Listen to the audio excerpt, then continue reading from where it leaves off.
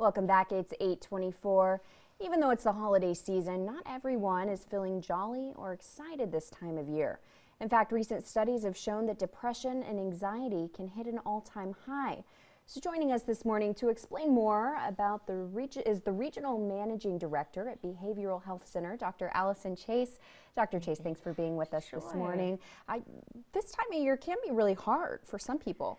It can be. We see a rise in depression and anxiety. It's such a tough time of year. There's so many expectations that are set out. Yeah. You know, everywhere you look, from the movies that they show, from the commercials that are out there, right? So I think presents. I think it becomes so difficult. There are all these ideas about what it's supposed to be like, and you know, financial concerns are very real too, as well as all of the other pieces of expectations that are set up, which is really hard. So what are some of the signs and symptoms you'd look for in people experiencing holiday depression, Holiday struggles? Well, you definitely want to look for change in behaviors. So that would be eating behaviors. If there's a significant change, sleeping more, sleeping less, either of them.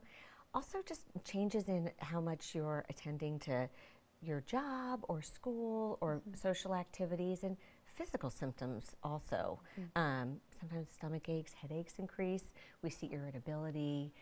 All of those kind of signs. If anyone notices a change, they really want to be thinking about, you know, am I struggling? Or if you see it in a loved one.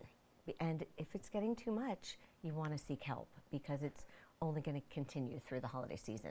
And a lot of these are issues that we're talking about in adults, but do you see kids feeling anxious or stressed this time of year? Very much so. The same expectations that the adults feel, the kids are feeling poor as well. I know, right? So it's just so important for parents to be clued in to the struggles for kids as well, and to watch for all of these same signs for them.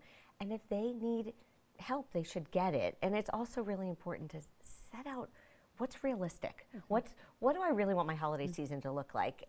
You know, maybe learn to tolerate the fact that you might not have quite the movie experience that you see that comes It's out not this time always of year. a Lifetime movie. It is not, right? So and to realize that and kind of set up those expectations so you can have a fulfilling holiday, not filled with all the increased stress and anxiety, and often depression. Are there any other practical tips that you give patients? Yeah, I mean, just the setting expectations is really clear, and taking care of yourself. You know, it's okay to say no to outings or things or additional parties or activities.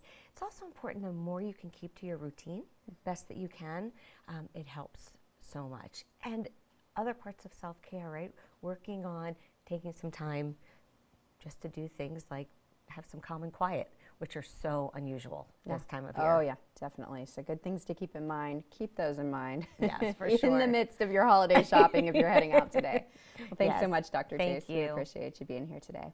And here at KXAN, we're committed to helping you learn about your health along with our partner, the American Heart Association. So for resources and easy tips to live healthier, head to KXAN.com and click on Simple Health.